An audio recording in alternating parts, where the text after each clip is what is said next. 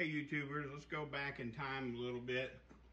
Let's look at some of these new traditional Pontiac V8 aluminum cylinder heads. I latched on to this Pontiac V8 cylinder head and was like, holy Jesus, this thing weighs as much as a truck. I had forgotten how heavy these Pontiac V8 heads were, even in aluminum. These cylinder heads still have the ProComp engineering part number. I believe it's PCE 281.2165 for complete cylinder head. But these are, I'm supposed to clean them up. So part of being able to clean them up is being able to, I'm going to break into this cylinder head, get an idea what kind of valve job, what bowl cut percentage and everything they're using on it. But these heads are considered a round port Pontiac V8 cylinder head. A lot of people get confused because these clearly are not round exhaust ports, and they surely don't come anywhere near to looking like this. This is a traditional Pontiac round port exhaust exit. Okay, look at the difference. The only thing that matches round port is the bolt pattern, the bolts that hold it on, and where these things dump will match up to your round port Pontiac headers. The problem is, because they redesigned this port, and this port is supposed to flow, I think it's 202 CFM at 600 lift, which isn't really that great, but it's only got a 1.66 exhaust valve, which anybody that's been around the Pontiac V8s any length of time know that mostly you want to upgrade to a 1.77 exhaust valve and port the head accordingly, or at least do a valve job and a blend. But these are, aftermarket heads made by who knows who. I wanted to read this number that's cast in, or actually looks like it's stamped into the casting. 17208-2020-03-11-0309. I have no idea what that means, but if you're building a Pontiac V8, perhaps that will be beneficial to you. The casting's not horrible. It's got some kind of ugly areas on it, which I'm still, kind of taking in little by little. So it's not a perfectly smooth, unblemished casting. The inside of the ports that I've seen so far has a nice texture or finish to them. I just wanted to show you guys these Speedmaster Pontiac V8 cylinder heads. I mean, they don't look horrible. I'm sure they can use some improvement, because they are supposed to flow 202 at 600 on the exhaust, 289 CFM on the intake ports stock. I mean, they did a pretty good job as far as their CNC finish work on the chambers. They could have cleaned up the end of the spark plug holes a little bit better, because on these Pontiac heads you kind of watch right where the spark plug, the threads on the spark plug hole enters the chamber. A lot of times you'll see real sharp like points that stick out right around this area. Those are detonating, causing turds that you want to take and just knock down and flatten off smooth. But yeah, I'm happy with the CNC chambers on them. This is a 211 2.11 intake valve, 1.66 exhaust, which I already mentioned. Really kind of disappointed that they went with that size. When you pull these valves out, that sometimes it reveals a bunch of sins down in that bowl area. But wow, lie, guys. That thing kicked my butt for a second. I had to fully compress this spring, literally lean the head up and just take a dead blow and tap on the, carefully, tap on the head of this valve just to get this thing to release. Hats off to those valve locks. These things are, I'm hoping these things are at least, you feel, yeah, not a lot. That's a pretty dry guide.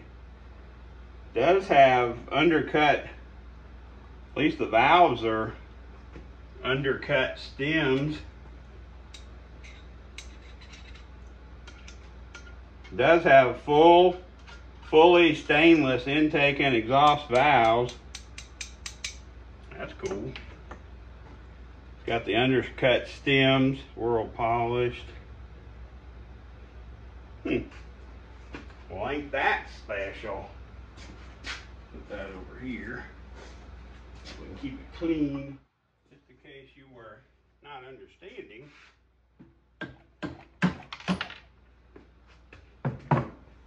When you have locks, you don't want to give up. You have to compress this down, lock it, and make them let go. At least those springs look like they have a little bit better fit and finish to them. Which, of course, turned out to be more of a headache than what I was hoping for, but we're going to pull this thing apart. I'm going to move you guys over so you can get a bird's eye view.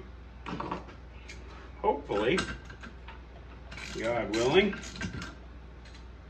everything will work out great. And this thing will have it won't have any sins beneath the valves and the bowls. I wouldn't hold my breath. Yep. Alright, let's get this thing flipped over, get the valves out of it, and see what kind of bowls we're dealing with. Try this angle first, but it's really kind of hard to see, but I will point out there's a big ridge right below the seat. So you got your chamber smoothly radiused into your seat, which is perfect. You've got your, doesn't look like they're using more than a 2-angle valve job, because you got your ceiling angle, then your slight angle that goes down, and then you might consider that kind of a roll cut into the, I don't know, it doesn't look that great to me. But anyway, it's got a kind of a factory machining ridge. Then it goes into the port. Keep in mind the air's coming from the cylinder trying to get out that way. So anything sharp, especially on this inside corner, I don't know if you guys can see that. There's really sharp ridge right down inside that bowl. Yep, that's gonna have to come out. So, I mean, there's some sins. Really bad right there. Oh Lord. There's a huge ridge right past the, like you got your seat, right where it would blend into your short turn. There, I would find it very impressive if this would flow 202 CFM with this pour of a bowl and blend out. Yeah, I'm not seeing that. All that's going to have to be smooth. That's going to have to be widened, because you got your bowl as it transitions to your short turn. There's a huge protrusion. That's going to all have to be removed. Yeah, same thing on the intake. Just past right here where you want it to roll smooth and unobstructed, there's a ridge all the way around the intake bowl. It's going to have to be removed. the sides don't feel that bad. The sides and the back wall are not horrible. Clean, you know, can be cleaned up. Now keep in mind we haven't measured anything yet. But yeah, right here on that short turn side of that intake bowl, yeah, that's not good. That's got a huge ridge. So, okay guys, you can see a lot better now. I got her flipped over where I can show you a little bit of the sins. Like I was saying, the texture and the I'm gonna say the quality. I'm very hesitant to use the word quality because I'm very gun shy of anything ProComp makes, but this texturing and this finish in the intake bowl or in the port, it looks good to me, guys. It's got a very, you know, closely toleranced valve guide boss, protruding valve guide with no boss restriction. Maybe you guys can see this polished area just inside this bowl. That's where they have machined their raw bare casting, and the casting was, I don't want to say it was core shifted, but you can see where the tooling was touching here, but didn't touch anything over here, and that's because there's an overhang.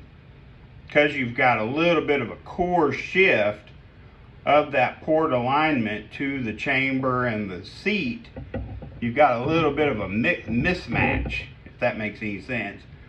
You got a little bit of a mismatch over here, but as long as we are blending or reducing any kind of a restriction coming up this port where we're not stubbing our toe, I just call it the bowl cut blend. I'm gonna have to work on it, get some measurements again. How big are we starting out? But if you look at this atrocious, that's a word I don't use very often. This this exhaust port bowl couldn't have been much worse if you just chewed it out. It's horrible, guys. There is overhang here, huge overhang on this inside wall. Same thing over here. And when you come past your ceiling angle, you're going towards your short, when you're going off of your seat towards your short turn, there's a huge, it's almost like a bulbous mountain right in the center of the port where it needs to be radiused a little bit more. They've touched it a little bit with their tooling and then left a ridge right in the middle of the short turn transition. Well, you know, everybody's seen all the videos on YouTube of all the people warning, don't just bolt on, you know, assembled cylinder heads because they're probably not going to be ready.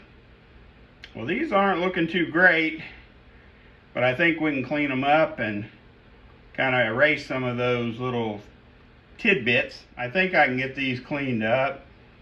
I don't think they're going to take a whole lot of work to get where they need to go. Basically, like I said, I want to see what kind of percentages they're using on their intake and exhaust bowls. So let me measure that real quick. Again, we're going to go with Speedmaster. Was at least trying to do a performance bowl cut percentage. When I measured the intake bowl, it was 1 inch, 884 thousandths of an inch. Okay, remember, we have a 211 intake valve.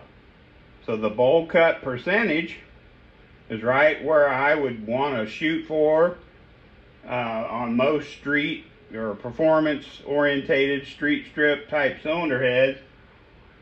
They have it set at 89.28%. So I don't have to make this bigger. I just need to try to rough out these edges where they've done a poor job of blending to the port, if that makes any sense. Like I'm happy with the percentage on the bowl cut size. They just did not do the finish work to blend it or finish it to the port. When I measured the exhaust bowl, it was 1 inch 429 thousandths, which with a 1.66 exhaust valve, that comes out to right at 86.08. So we'll just call this bowl cut percentage 86%. I try to run 86 to 87%. So again, I don't have to make this a lot bigger. I just have to fix the poor job they did going from the bowl cut into the actual port. As long as all the bowl cut percentages are where I would put them to begin with, I just need to fix or smooth all the inadequacies. A lot of the issues that people see with the Speedmaster / old school ProComp heads was whatever the material they were using for the valve guides was soft. So literally within, you know, few thousand miles, way less than 10,000 miles, you'd get excessive guide wear because the guide was made out of some, you know, chalk or some kind of crappy material that couldn't hold up. That's my initial look over of the Speedmaster, looking over my shoulder, Pontiac V8 aluminum cylinder heads. Man, they've got some really good claims. You know, I mean, if these things are truly flowing dang near 290 CFM out of the box, I see no reason why these things might not, you know, hit 300 with just a little bit of cleanup on the intake port and intake bowl. We can exceed that 200 CFM on the exhaust side with just a little bit of cleanup work in that bowl blend and short turn. So anyway, it's got some room for improvement. That's what we needed to do, was just kind of give these heads a once over, pull the valves and springs out of it and just see exactly what we're dealing with and go from there, guys. So that is my initial review on these Speedmaster Pontiac V8 aluminum cylinder heads with 211 166 valves. And we're going to try to clean them up and see if we can make them pull a little bit better.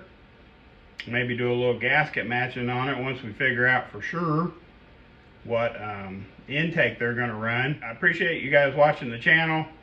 Hopefully this is a little bit of a change of pace for somebody who's, you know, getting burned out on LS cylinder heads. And it's not going to be a huge job to get these things cleaned up and flowing a little bit better. Please like, subscribe, and share. Tell all your buddies, tell all your friends.